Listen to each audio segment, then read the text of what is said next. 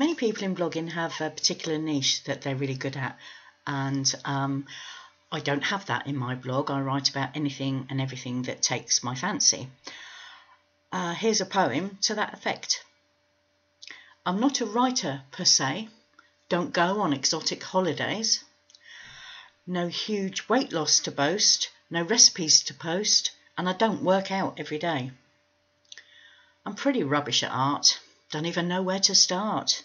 At fashion I fail, and dancing as well.